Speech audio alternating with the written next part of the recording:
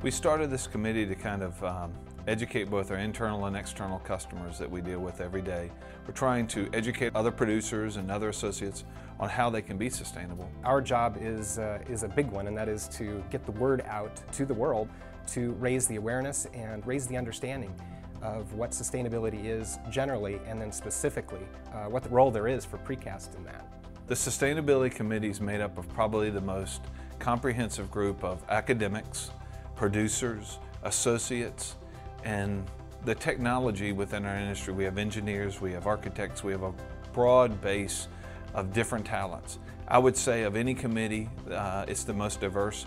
It is very important for this committee to be within our PCI membership, both for us to understand internally how this impacts us in our processes, but also for an external view to allow the rest of the community and societies out there to understand the sustainable solutions that can be provided through precast concrete systems.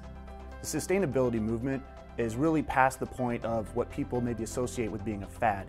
It's really turned into a mandate in a lot of places, affecting laws, legislation, and really affecting all of us how we build buildings. So it's been great as an associate member to really work with the community and the committee in enhancing precast concrete. The bridge engineering community and concrete technology together are ripe for sustainable solutions. This is the time in which we can incorporate new technologies and innovative ideas to advance our bridge industry and make us all more sustainable. The architectural and engineering community are really excited about what we can provide them. The fact is, we just haven't assembled it in the past. So part of our group and our committee is just to assemble this data that they never knew was out there before.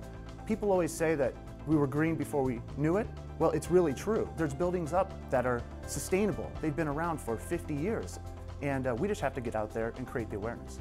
I think it's important for producers to recognize their responsibility in the matter of sustainability. Sustainable development is not tree huggers out there telling us what we need to do. It's something for all of us to take on as producers and members of the building community.